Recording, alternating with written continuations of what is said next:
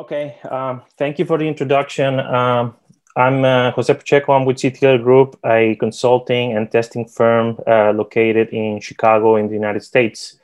And this presentation is a practitioner's perspective on how to consider shrinkage and other early age properties in construction projects here in North America that I believe are similar or could be applicable to other parts of the world as well. This presentation is composed of 4 sections. I'm going to talk briefly about specification considerations for shrinkage of concrete. And then I'm going to talk about the effect of material selection and show some case studies on different types of concrete performance of different concrete mixtures. Then follow up with some recommendations for not only the designer, but the contractor as well, and some conclusions finally. So in the traditional construction process or design and construction process, this presentation will cover the specification development, performance requirements section, which is part of the design, development of contract documents, and etc. And also touch on the qualification and selection and laboratory testing of concrete mixtures for particular applications. So the construction and post-construction parts of a infrastructure project are not going to be included here. In North America, major infrastructure projects often specify shrinkage performance because the need for controlling cracks in projects such as bridge decks, tunnels, retaining walls, etc. It's critical not only for serviceability or aesthetic considerations, but also for preventing moisture, chlorides, etc., from penetrating the concrete and reducing the durability of particular structures. It is still the case that yet that it's frequently that shrinkage issues occur in bridge deck construction very often. That often spark the need for in situ investigations and some laboratory testing or destructive testing of cores that can show signs where the shrinkage or volumetric changes of that particular concrete led to undesired or uncontrolled cracks. On the right-hand side, I just showed a bridge deck, and now I'm showing an example of 2 cores, and one of those cores is shown here with the typical shrinkage cracking features. So it's very important that projects in which volumetric changes can lead to undesirable crack, the specification language is very clear, and it also includes different methodologies as to how to evaluate that performance in an adequate manner in the qualification stage, so that in the construction and the placement portions of the project, these projects are not recurring. Now I'm showing an image of a classic wall over slab situation where you have some restrained shrinkage cracking, both in a vertical direction and also on a diagonal direction towards the end of the wall. So the first part of the main issue is, how do we specify and evaluate shrinkage performance? This may sound simplistic based on the other presentations that were part of this session, but in practice, it's still an important step to consider, because crack-free concrete is very difficult to guarantee, and in often cases, the addressing the cracking of concrete in place is often placed on the shoulders of the builder or contractor squarely, where in some cases the design could have been better to address for that. Typical specification requirements are twofold. One is the classic free shrinkage of unrestrained conditions. This is, I think, very similar to some of the European methods, where you just have a concrete prism and you just measure the initial length and length over time of that prism to determine the changes due to shrinkage at laboratory conditions. Typically in the United States, I would say that requirements of a maximum shrinkage of 500 microstrain, which is 0.05% change in length after 28 days of drying, are typical. In some specialized cases, that may be reduced to about 300, and there could be varied reasons for that, such as reduced curing. It could be a highly restrained or a repair, for instance. It's a very typical requirement in that case. And different from Europe, laboratory conditions in the United States are at 23 Celsius and 50% relative humidity. So this sketch and these figures just show the classic C150, ASTM C157 setup for measuring free shrinkage. In the case of restrained shrinkage in North America, the ring test has been predominantly used. This is a test that requires concrete rings to be made in which an inner steel ring is instrumented with some strain gauges to measure the strain development of the concrete over time. And also, and these rings are all subject to the same environmental conditions after 1 day, so that the drying of the concrete is the driving mechanism for the volumetric changes of that concrete over time. And typically, the specification languages that include the ring test are addressing how long it will take for a set of rings to crack based on the material performance, and also the table shown here for ASTM C1581 that classifies concrete performance on four levels of potential for cracking, depending on the net time to cracking from fabrication up until the rings are cracked from, let's say, under a week and probably 28 days or greater. Now I'm going to move forward to how the material selection and laboratory evaluation or case studies can aid in identifying what are the proportions and the performance that will lead to desirable volumetric performance in various projects. Optimized concrete mixtures. North America, this is a very important step because of the availability of materials that any project can have.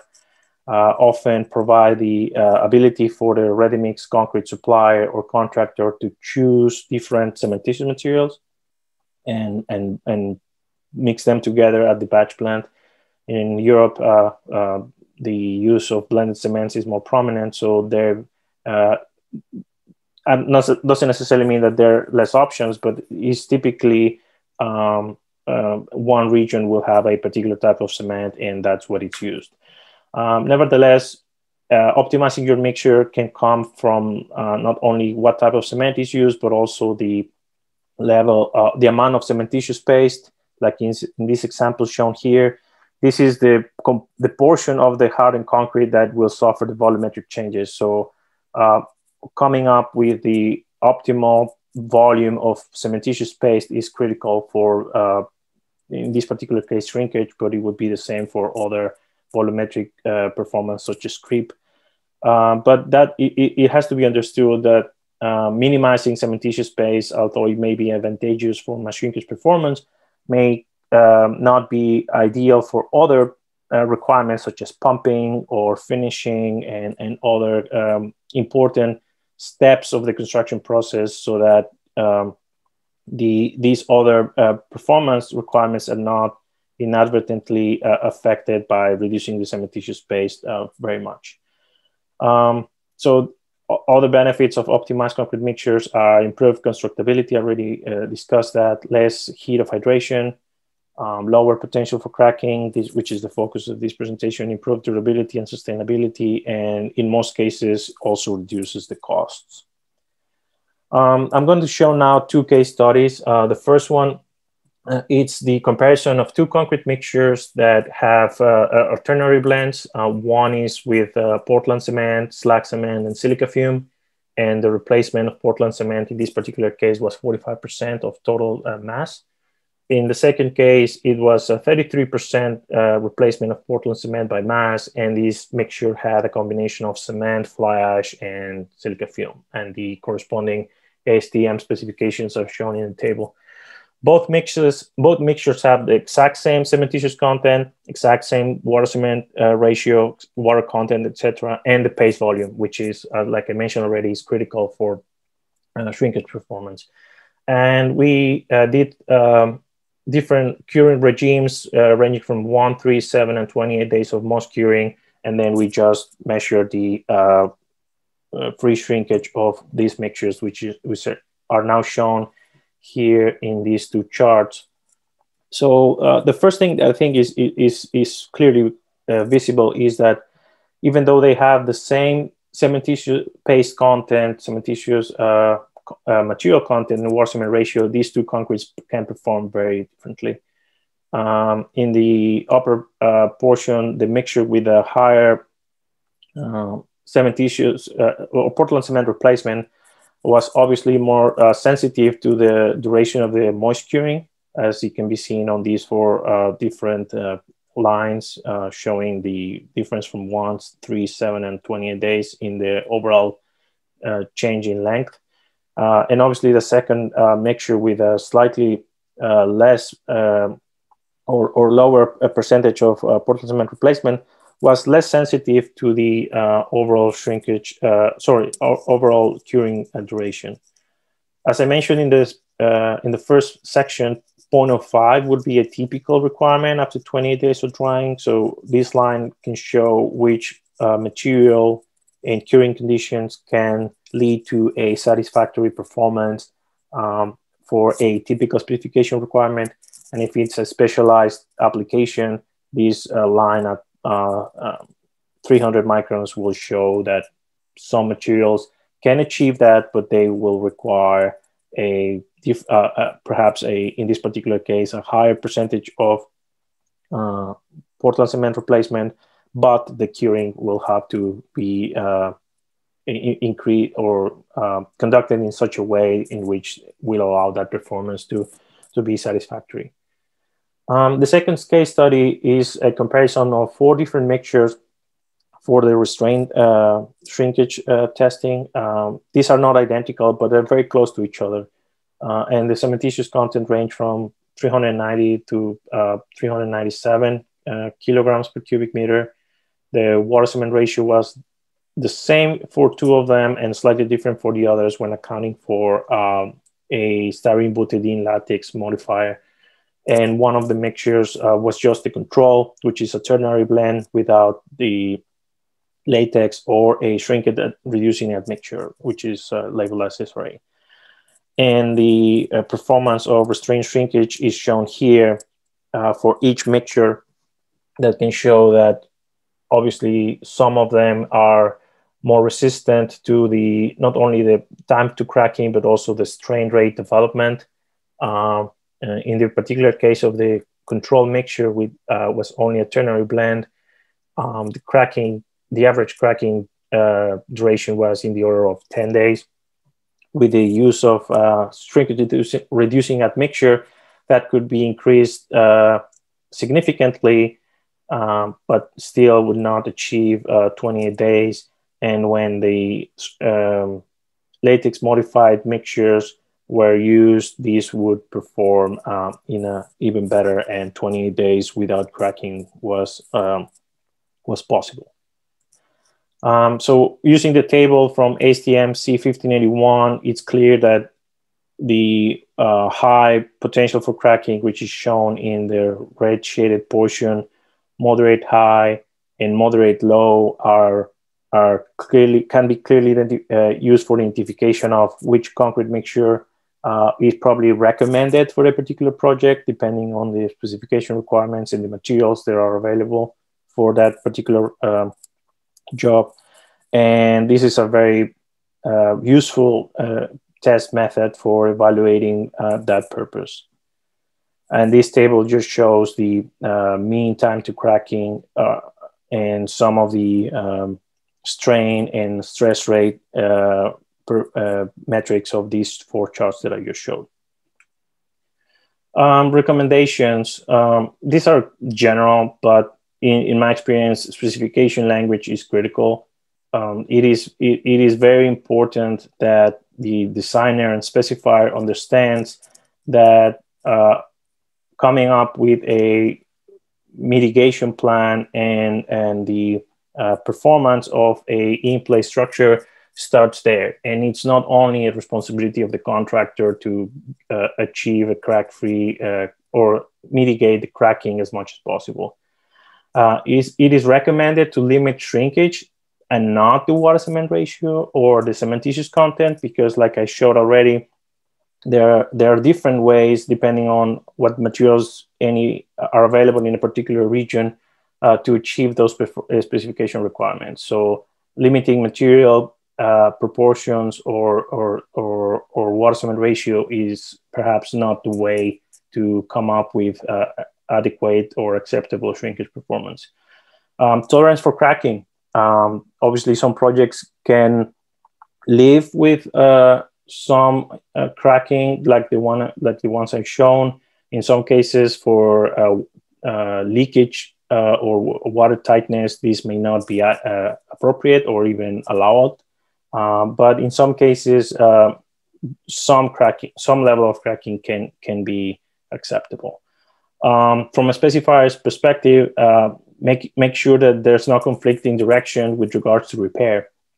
Sometimes specification languages understand that cracks do occur, and then that there are specified means and methods to repair those cracks, but those then may not be acceptable from a durability or service life perspective. So making sure that all the parts of a specification document are connected and are synchronized is critical.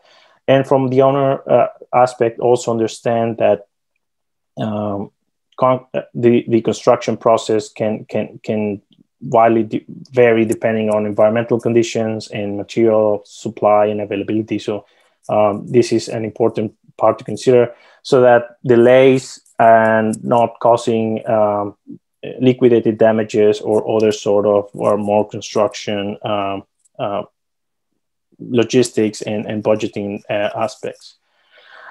Finally, I just wanted to finish this very pragmatic presentation on some key considerations for avoiding some cracking in any type of project.